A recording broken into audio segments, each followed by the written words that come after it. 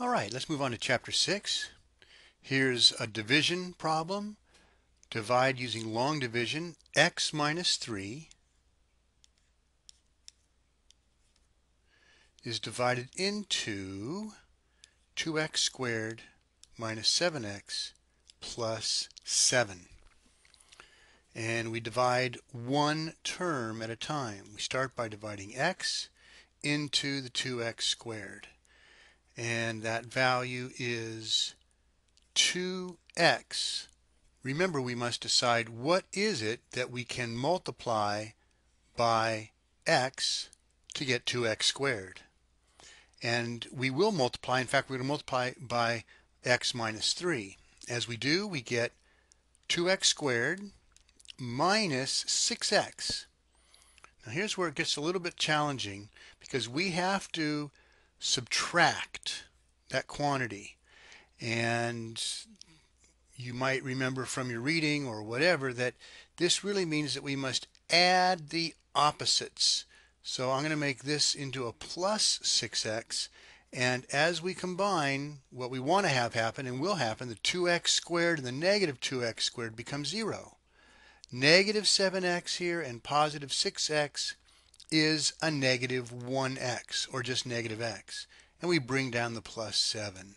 Now we divide x into negative 1x, and that will go a negative 1 times. When we multiply, negative 1 times x is negative x, and negative 1 times negative 3 is positive 3. Again, we're going to subtract, which means we will add the opposites. So the 3 here becomes a negative 3, and now we'll add. And when we do, the negative 1x and the positive x becomes 0, and 7 and negative 3 is 4. That is our remainder. And so we write the remainder up here by saying plus 4 over the x minus 3 that we've been dividing by. Number 36. What we're going to do with this is multiply, but really we need to factor each numerator and denominator so that we can see what factors can be divided out. The simplest of all of these is the second denominator, x squared minus 25. That is the difference of squares and factors into a pair of conjugates, x minus 5 times x plus 5. Probably the next simplest one is the first numerator, x squared minus x minus 6, because it's a single x, and if it factors at all, it will be x in the one binomial and x in the other. The other two, the first denominator and the second numerator, are going to require more factoring. So we're going to do a lot of this factoring off to the side. You might want to think of it as being done on scratch paper, but let's see what we have to do here. First, let's factor the x squared minus x minus 6. Key number is 1 times negative 6, which is negative 6. And the sum number is negative 1. The numbers that work for this are negative 3 and positive 2. And because this is a simple factoring with a 1x squared, these are the numbers that fit into the binomials that we have over here in the first numerator, minus 3 and plus 2. Now let's factor this denominator 2x squared plus 9x plus 10. Key number is 2 times 10, which is 20. And the sum number is positive 9. And the two factors of 20 that add to positive 9 are 4 and 5. I'm going to let you go ahead and finish this factoring, and I'm going to write in what those factors are.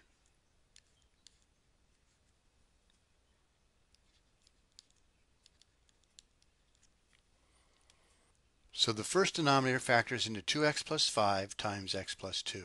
I hope you got the same thing. Lastly, we must factor the second numerator, 2x squared plus 15x plus 25. The key number is 2 times 25. That equals 50. And the sum number is 15. The factors are 5 and 10. And I'll let you do the factoring on your own. See if it's the same thing that I got.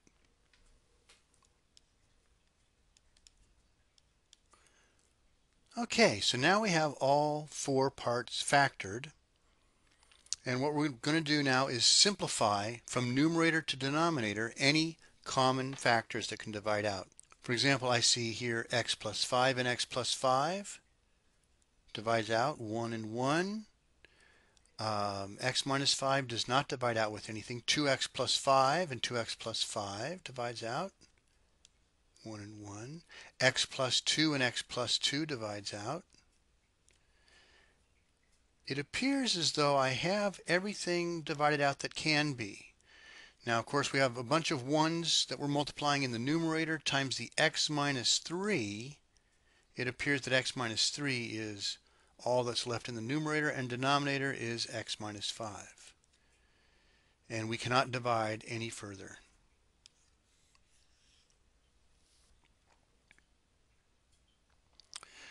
Number 37. Here we have to add two fractions. And whenever we add or subtract fractions, we must have the same denominator, common denominators. Fortunately, that's exactly what we have here in these two fractions. So when we add them together, the denominator, y squared minus 4y minus 5, is the same that we have in the two fractions we started with. The numerators now just add together 1 plus y. We need, though, to factor this to see if we can simplify it all. And the first thing I'd really want to do is to switch the numerator to make it in descending order, y plus 1. The denominator does factor into y minus 5 times y plus 1. And I'll leave that up to you to work out, to verify that.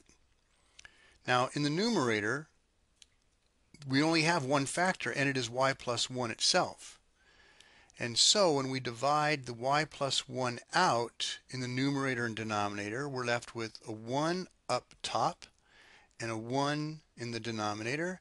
And so the final result here is the fraction 1 over y minus 5. Subtracting fractions is very similar to adding, with one major distinction, and that, of course, is the minus sign.